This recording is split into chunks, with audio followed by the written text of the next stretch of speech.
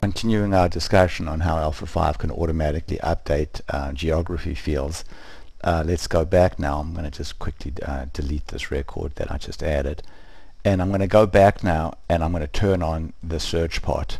So you can see now I've got a search part here, and I've got a map to search on the location field, which, as you recall, is the special geography data type, and I've also put in a state and elevation field.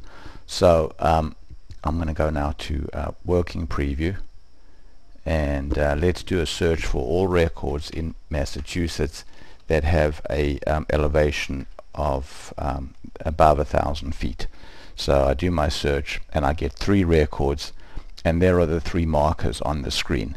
Now, as mentioned earlier, the way that the search the way the search works is it needs to have a location field in order to do a geography search.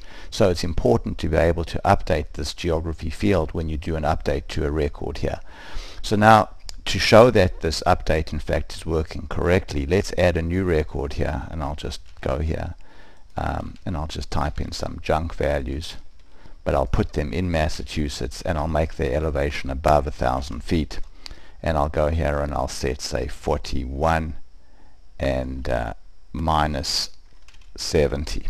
So now I'll go ahead and do the submit, which will add the new record. As you can see, the new record was added and the location field was set. And now let's go here and refresh our search. So when I hit the search button now, instead of seeing 3 markers here, I should see 4 markers. So let's go ahead now, and there you go. So there's my 1, 2, 3, and there's my 4th marker that was just added over there, and you can see there we've given focus to it when we clicked on it. So so if I click on that one, you can see we give focus to that row.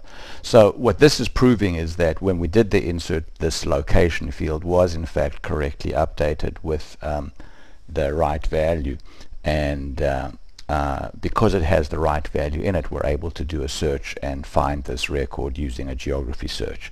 I hope you found that interesting. Thanks very much.